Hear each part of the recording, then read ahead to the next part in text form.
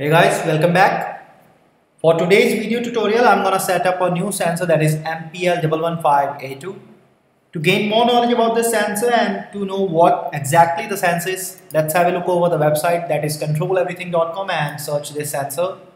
Now, we got that MPL115A2 is a digital barometer 50 to 115 kilopascal. Now, these are some of its features which you can look upon it and you can purchase this sensor obviously. So I will be interfacing the sensor MPL115A2 with an Arduino Nano, and for that a code is required. To get the code, let's go to resource tab and here's the Arduino code sample. You can download the code sample from this very site, download as a zip file from here. You can have the privilege to download the code from github.com and the repository is a control everything community. You can download from there also. So you can have two ways, and you can have either the way you can download the code. Now what we require is the connections, the hardware, the products, and let's make some for that. Now what we require is our sensor that is MPL115A2 digital barometer, and the next thing is an Arduino Nano which you are able to see on my screen. Now the reason why we use an I2C shield which is available on the website controleverything.com and you are able to see on my screen, this is to make connections with other I2C devices, sensors and Arduino Nano a lot easier, the job a lot easier. So make this connection and gently place over the Arduino Nano over the I2C shield. Now we require a connecting cable. This is the binding factor which makes a connection among a sensor and the Arduino Nano, and make this connection making sure that the brown wire of the cable should be connected to the ground terminal of the sensor and similarly to the I2C shield, like this. Now to power up our Arduino Nano, we require a mini USB cable just like this and gently insert it over the power jack. Now light it up. Hence the connections part is done. Now what we require is our code to check, to explain and to see how it works with the sensor. Let's go forward. Now as we have done the part for the hardware connections, now we require an Arduino code so that we can interface the sensor with that, and for that first of all log into github.com and here comes the search GitHub where we have to search for control everything community, that is our repository. Now here this is the sensor we are looking forward and this is the code we would like to check. Now before that let's have a look over the instruction. We have to download and install the Arduino software on our local machine, and this is the link www.arduino.cc as you can see on my screen. For better clarification, let's go to the link and here we can download the software and install it on Windows, Mac or Linux operating system. Please do it carefully before running the code. Now get back to the code we are talking about, and it's a .ino extension. Now here we have included the wire.h library which have all the functionalities we might need later in this code, and we have defined the address of the sensor that is 0x60.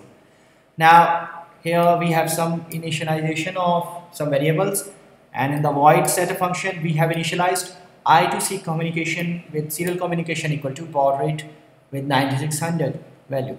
Now here we have for loop function which will turn up 8 times, and we have selection of data register and 4 plus I is the data register I starting from 0.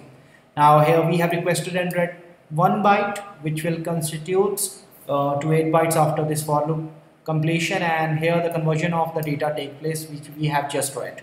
Now in the void loop function writing section is there first of all, so we have send pressure and measurement command which gives us 0x12 write command, and we have started the conversion which gives us 0x00.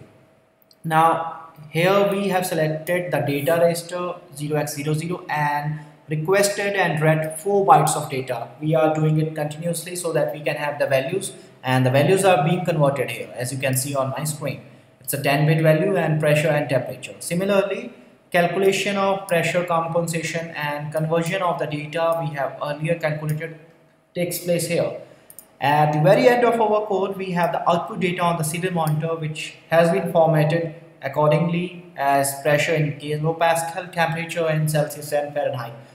So this is how the code looks like. Now why don't we have a look how it works. So let's proceed further. Well, now for the working part, let's provide a working track. So copy this entire code of the Arduino and open up the Arduino terminal here. Now paste this entire code and save it, and MPL115A2 is the name of the sensor, and save it, and now verify and compile the code. It's done. Now upload the code. It sometimes take a while to be uploaded, so let's wait. It's done uploading. Now we have to check for the results which will be on the serial monitor. So for that, open up the serial monitor.